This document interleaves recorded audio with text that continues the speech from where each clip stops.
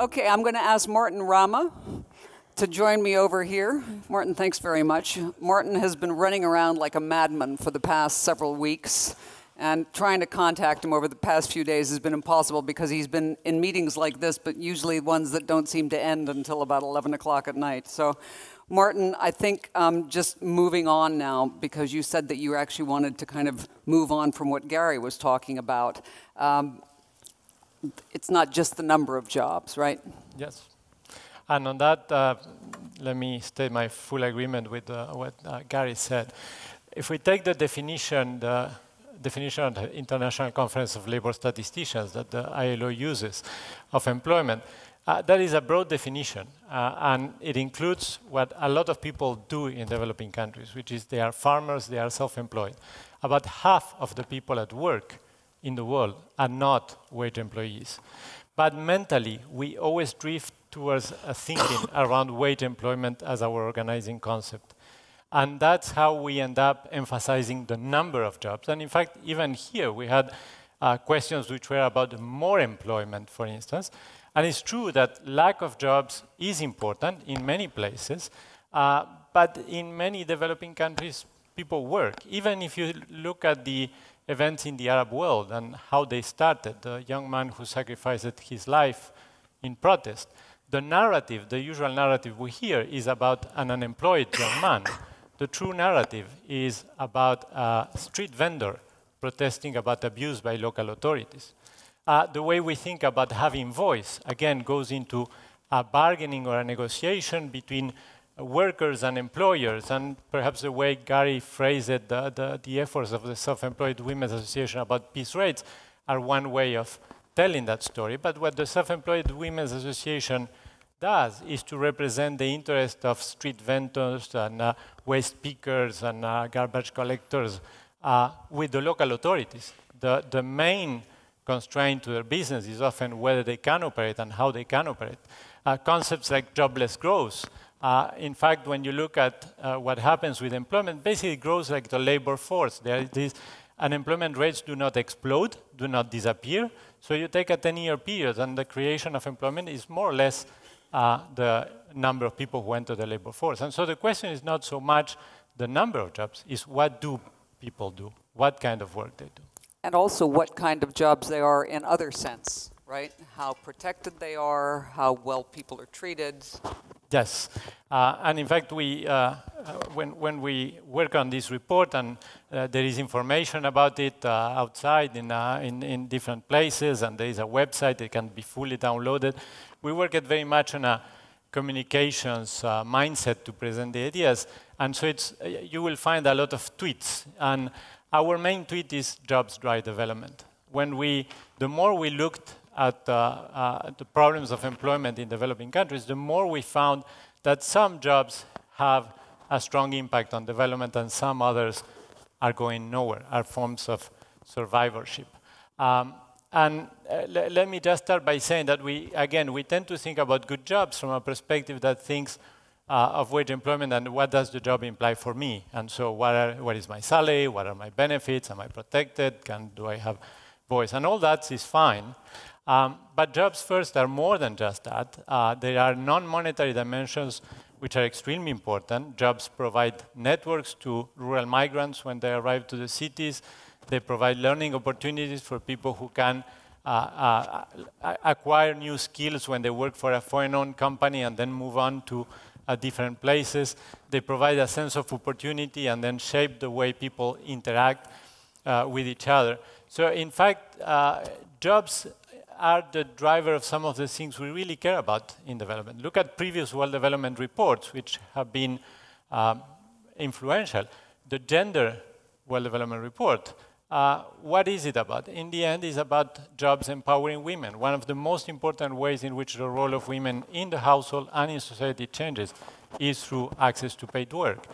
You look at the one, let me just say two more examples. One is geography. Urbanization, jobs in cities are jobs that make everybody else more productive. We all talk about urban economics and what the importance of urbanization and why China succeeded at urbanizing and India is not succeeding as well.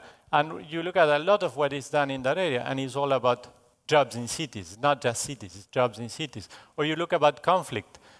The reason, one of the most important messages of the Conflict World Development Report, what is needed is jobs, and jobs that create a sense of opportunity, that create engagement, trust, that provide alternatives to conflict. So reintegrate people, basically. Reintegrate people. So some jobs are very good for development, even if they do not meet some of the standards we would love. And we use the example of the garment industry in Bangladesh. By some criteria, those jobs are terrible jobs, let's be honest. In other ways, they have changed the role of women in Bangladesh. Look at Vietnam. I used to work many years in Vietnam. Vietnam is probably the best story in poverty reduction we know, the fastest poverty reduction. It all happened through making smallholder farmer agriculture more productive. You're going to get Vietnam this afternoon, so let's not focus on it now.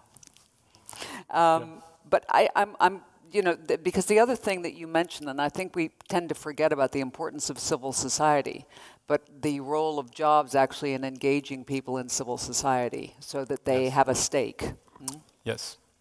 But jobs, you know, it's not one size fits all, so it changes from country to country, right?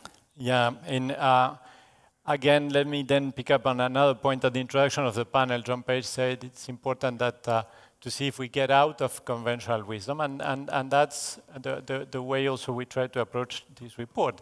And what we found is that there is no one size fits all. There is no, the conventional wisdom on jobs may be a bit too narrow. And we found that the nature of the jobs challenges varies a lot across countries. So it's not just that you need more jobs or more good jobs of this or that sort. Depends on the level of development of the country, depends on the resource and the geography of the country, depends on the institutions of the country, depends on the demography. So we came up with not one size fits all, but with 8 size fits all. For instance, we have a typology that goes from agrarian countries in terms of development to urbanizing countries to formalizing countries, and the challenges are very different. We have countries that are resource-rich, and that poses specific challenges. Small island nations, where also geography matters a lot. We have countries with high youth unemployment, which is, I'm not talking about unemployment, high youth unemployment is a special category, and part of what happened in the Arab world can also be framed in that way. And you have aging societies. So when you combine a single country, like say Mozambique, can be agrarian and resource-rich, but when you take into account what the challenges are, where the constraints are, you also realize that there are some jobs that will really take the country to the next level.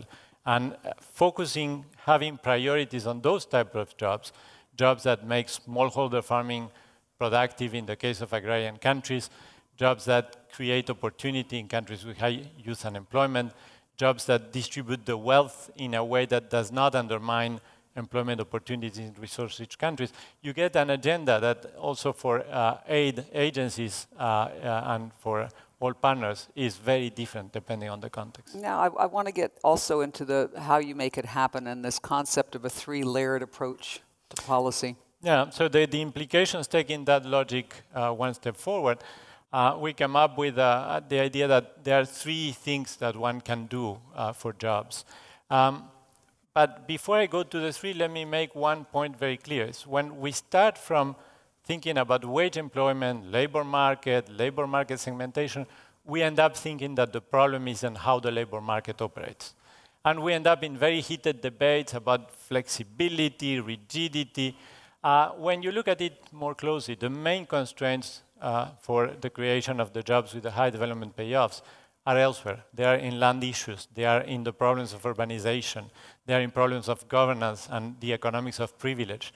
So we tend to end up in a very heated and politicized debate, which is not so central. And so our 3 layers are a combination. One is some fundamentals. There are some fundamentals that are needed whatever the jobs challenge is. These include macroeconomic stability. You cannot be in a situation of big crisis. You need an enabling business environment. You need some basic levels of human capital, although it doesn't mean that it's always a prerequisite, but there's a minimum level that is needed. And you need the rule of law. And by the rule of law, we don't want to mean just property rights, we also mean fundamental rights at work. We want to be very clear that informal sector jobs can be good for development, but there are some things that are no-no, and that's where the distinction should be. So first layer is fundamental. Second layer is labor policies. And as I said, we do not see a situation where one has to go for either a model, even excellent models. Flexicurity is not necessarily the model everywhere. And so it's just knowing where is the range where you can operate, a range where basic rights are not neglected, but the creation of jobs connected to the world, jobs in cities, is not undermined by the interventions. And the most important is the priorities. Once you know you're operating in an agrarian country, you're operating in a resource-rich country, in an aging society, is to know what it will take to get those jobs that make the transformation, to get women into paying jobs, to get cities that are functional, to get young people out of idleness. And that's where perhaps the biggest payoffs could be. Okay, stay there. Okay. I'm going to again take some questions from the audience. And Soren, who was there before, if you put, I'm going to make sure I recognize you if you still want to talk to, and people who've asked questions before, I'm going to put lower on the list. But please, if you want to ask a question or make a comment to Morten, Rama, please push your button. Come on, I've only got the panel asking questions here. It's not rocket science. Let's go. Okay, John, you get to start.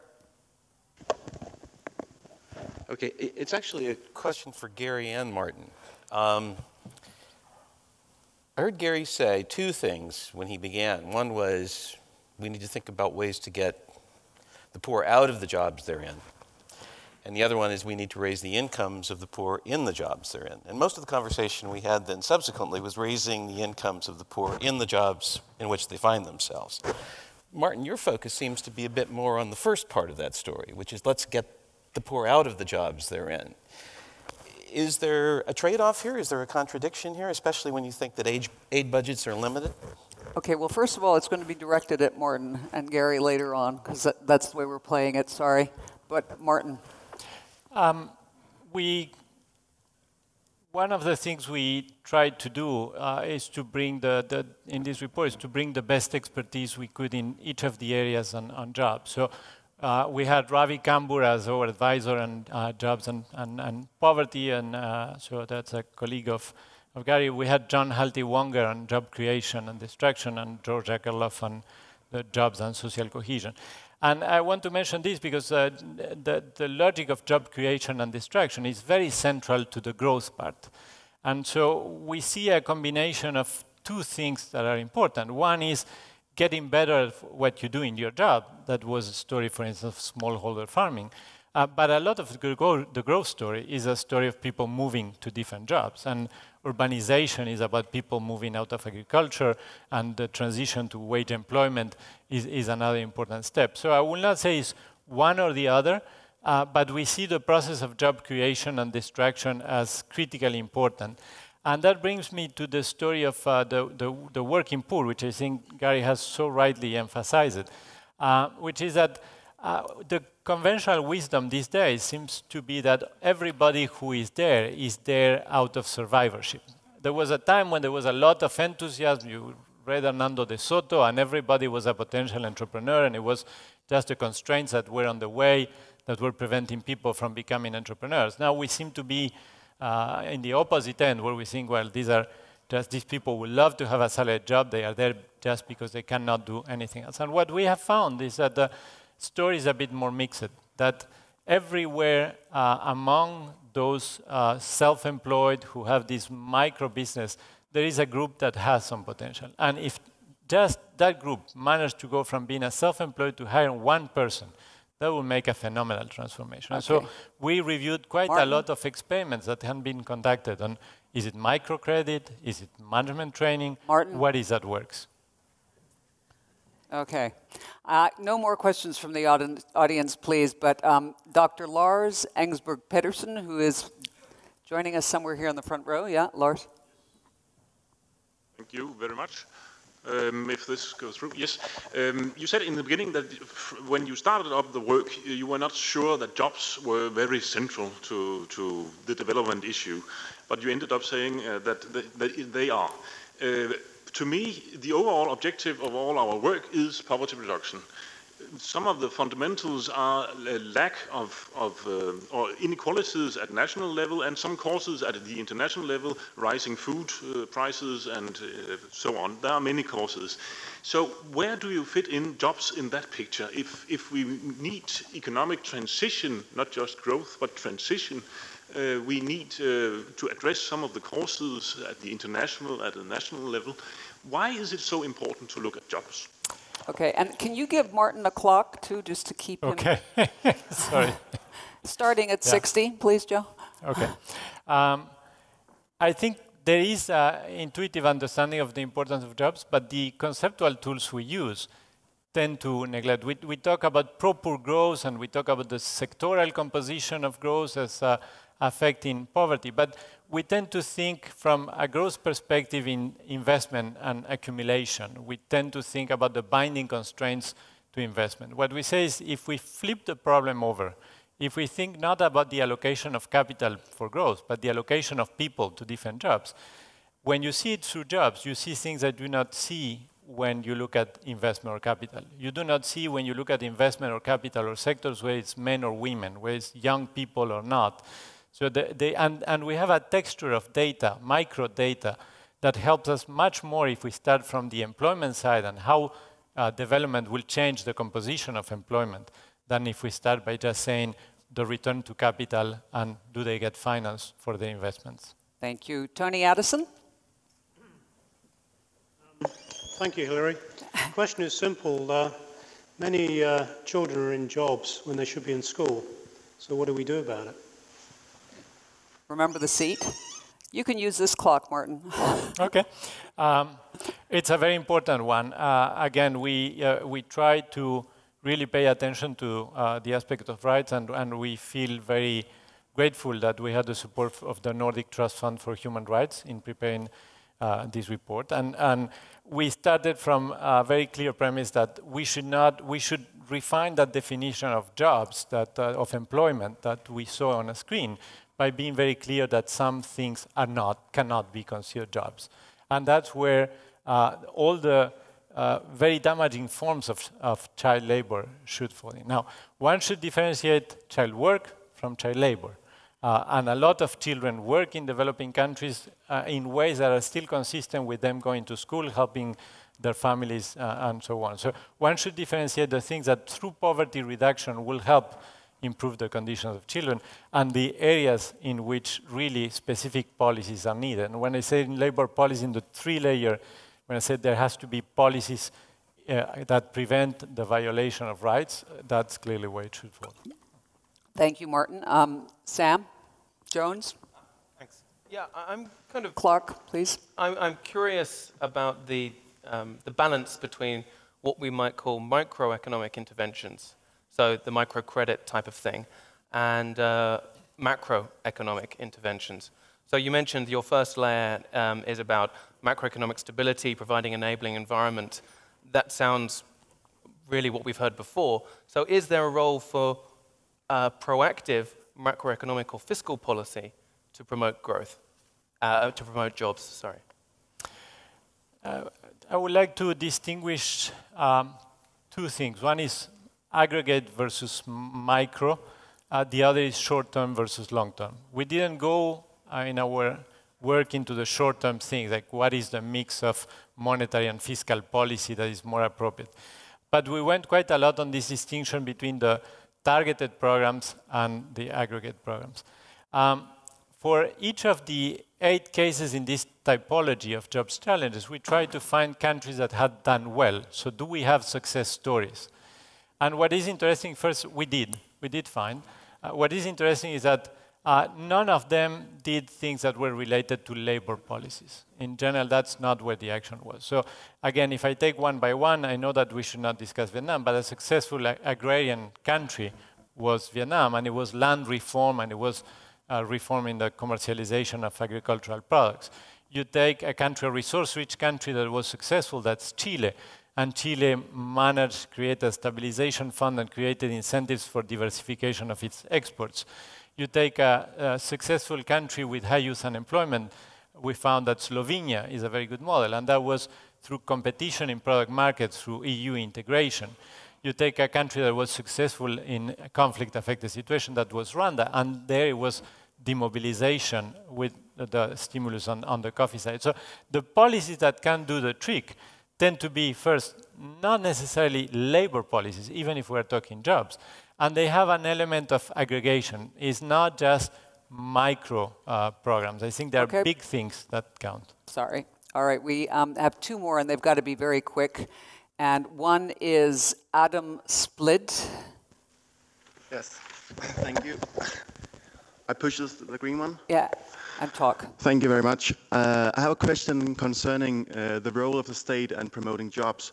Do you have any findings concerning a general enabling business environment vis-a-vis specific sectors, supporting specific sectors? Yeah. One point that is clear is that jobs are mainly created by the private sector. Roughly 9 out of 10 jobs in the world are created by the private sector. So if we are talking about employment and stimulating the creation of employment and the right kind of jobs, is what can drive the private sector to do that, and where is that the incentives are misaligned and the private sector may not be creating those jobs. This is not to say that public sector jobs are not important. Teachers, agricultural extension workers, urban planners, without them it doesn't work. But in general, the countries that went in the direction of using public employment as a tool did not go too far. In a way, one can say the problem of the Arab world in many cases has to do with the role that the public sector jobs had and how queuing for those jobs distorted anything from educational supply to job search behaviors. But there are circumstances, again, in which public jobs are very important. Again, I mentioned Rwanda, the mobilization programs, some programs targeted to youth at risk, some public works programs for poverty alleviation. So there is a role. It's just that is not the silver bullet for the big story of job creation. Okay, I have to come in here. So is there a silver bullet? No. Thank you. Stefan Isaacson, and I'm afraid you're the last one. Thank you. Am I on? Yeah. Yeah. Thank you. Just a very brief question, because I'm not in the same position as Ib, but I have sort of the responsibility of looking into where do we put our money. I mean, from an ODA perspective, because what you're talking about here now, Martin, is a lot about policy changes that actually needs to be derived from the countries themselves for labor organization, et cetera, et cetera. But from an ODA perspective, where do we put our money to invest it wisely to get bang for our bucks? Thanks. We try to derive some of the implications of these analyses for aid and for the international community. And we thought about ourselves at the World Bank. So what will we do differently if we think that jobs are more central than we assumed before? And there are several things. There is first one element, is data. One should not underestimate the challenges we face on the data front. This report has a huge statistical annex. All the data are available online. We processed 800 household surveys and census just to go to the micro data. We had data for the equivalent of 8% of mankind, roughly, individual data, to try to get to the numbers, how many people work in cities and not in cities, how many people are self-employed and not. You take official statistics and you get a completely distorted picture because typically they are reported by ministries of labor. So first thing, there is a data agenda, and it's not one of measuring unemployment. It's measuring the working poor, knowing who they are. But there are several other layers. One is thinking strategically. I would believe that at the level of country assistance strategies, thinking jobs at that level is very important. Thinking analytically also. What is preventing job creation and destruction in a way that is conducive to growth? What is preventing poor people from moving, becoming more productive or moving to other jobs? Understanding more the micro evidence to be, and then finally being selective depending on the nature of the country you work with. Thank you, Morten. Thank you very much.